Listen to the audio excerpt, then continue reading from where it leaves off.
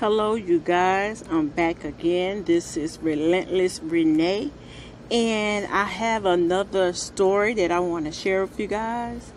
5 people senselessly murdered after gunman takes hostages in a Florida bank. I'm going to read some little snippets from the article, and I'll give you my commentary on it. 5 people were senselessly murdered Wednesday after a gunman took hostages in a Florida bank, forced them to the floor, and began shooting. The suspect was identified as Zephyr Xavier. He's a 21-year-old resident of that community. It was said that at least 5 people were murdered. The gunman apparently entered and locked the bank, then forced customers to lie on the floor. A sheriff department armored vehicle arrived at the bank shortly after, and someone on the inside called, which was the suspect. A man called police dispatch Wednesday afternoon and reported that he had fired shots inside the bank. The county SWAT team was sent in after the gunman, who had barricaded himself inside, refused to negotiate with officers. After the SWAT team burst inside, the gunman finally surrendered. Police were alerted to the incident by a man identified as Victor Sparks, who found the bank locked when he tried to go in to make a deposit.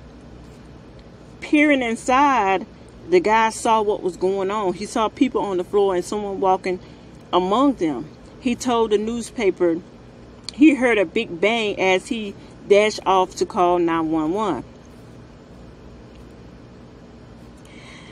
Y'all,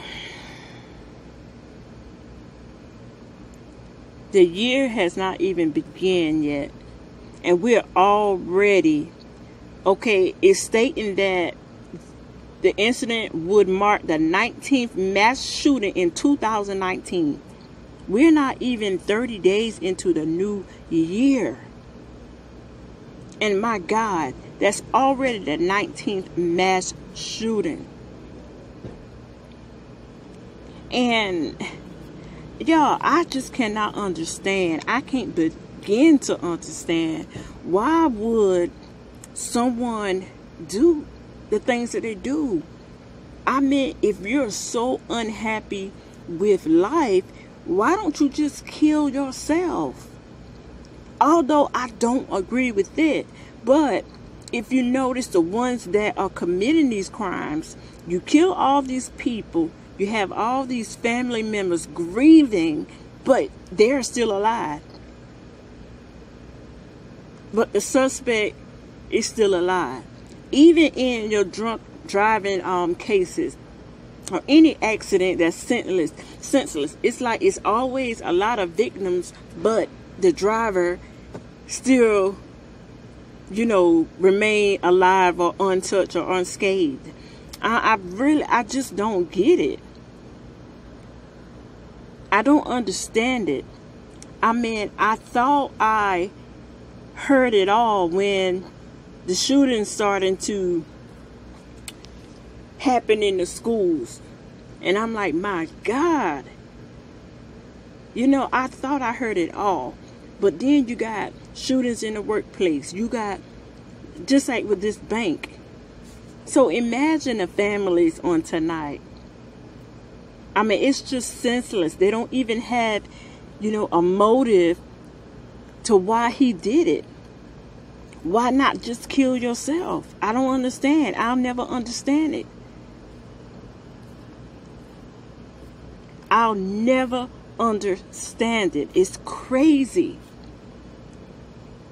And they haven't released the names, or the identities of the victim have not been released, pending notification of next of kin. So of course, they gotta, let the families know and stuff like that. But it's unclear if those killed consist of any of the bank employees or customers inside the bank during the incident. So right now, they don't know who is who. They just know that 5 people is dead.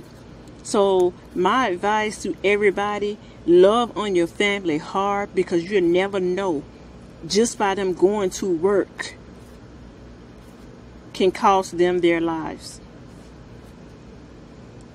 Thank you so much.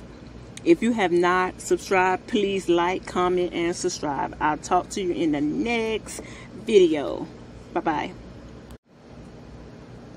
Hello, you guys. I'm back again. This is Relentless Renee.